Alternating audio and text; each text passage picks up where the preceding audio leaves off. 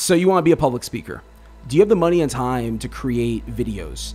Do you have the money and time to hire a videographer to create these videos for your YouTube channel, to create a speaker reel? Do you have the time and the money to create good-looking presentation materials so your content pops on the screen?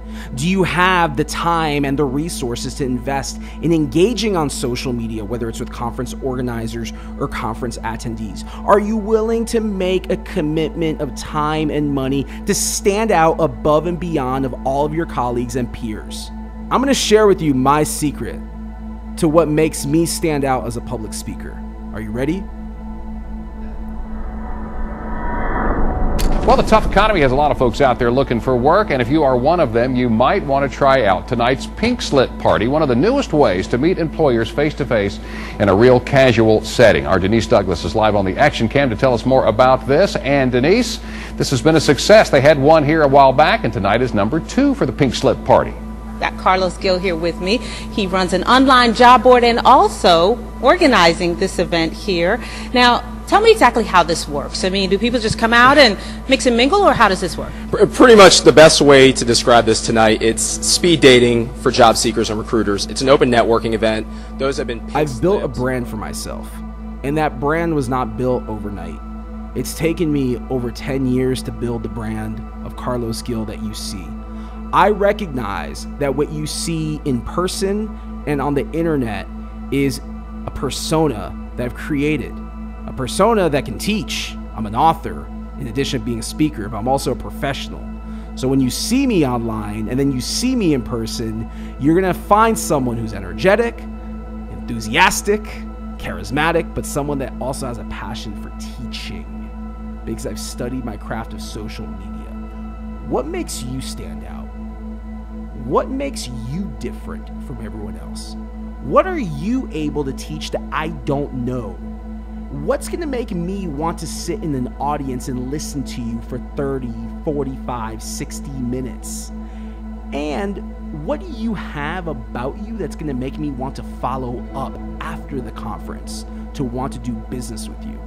You see, public speaking is a gateway. Whether you speak for free or you get paid to speak, it's a gateway for other opportunities that feed into your business or your businesses. In my case, I have a marketing agency, and public speaking is my way of doing business development. The great thing about it is that when I get paid to speak, that's paid business development. Think about this for a moment. I could get paid 10, 15, 20,000 to go speak for an hour, but when I'm speaking in that hour, I'm teaching you things that you need to apply in your business.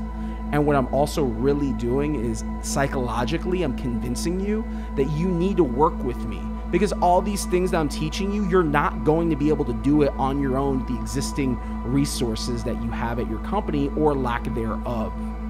So that is how public speaking helps me grow my business, not just as a speaker for immediate cash, but also long-term growing my business.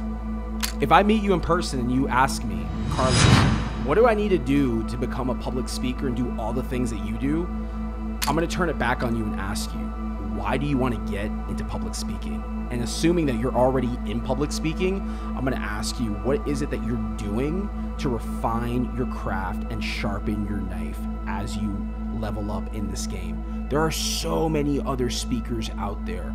There are people that speak for free. There are people that are more Insta-famous than you. There are people that are more connected than you. So what are you doing to rise above that noise that's being created within the speaking industry?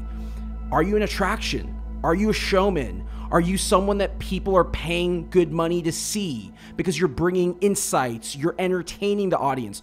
Are you a high-rated speaker? Or are you someone that people see your content, but they really don't know what to do with it? These are all things that you need to assess and address immediately. You need to look at public speaking like a business. Whether you're getting paid or you're not getting paid, the opportunity to step on stage is an opportunity. How does that opportunity feed into your business? Whether you run a marketing agency or you sell apparel or you have any service whatsoever, being on stage should feed into that business. But the key to keep in mind is refining your craft. Because in order for you to get booked amongst the men and women that are also refining their craft, there needs to be something that sets you apart. So my company is Jobs Director USA. I started this up back in 2008 after I lost my old job. I was let go from a small lending company called AIG. So I was laid off back in November of 2008 as a result of the freezing credit lending and the collapse of Wall Street, the collapse of AIG. Good afternoon. How's everyone doing? Very good. Excellent. By a show of hands, before we get started, how many of you here in the room actually work in sales here at IBM? Everyone, great. This cohort that's going to walk away from this talk is going to be the first ones to actually read and review The End of Marketing. Now let's talk about why I wrote this book. First of all, I've worked in social media marketing at corporate level for the last 10 years.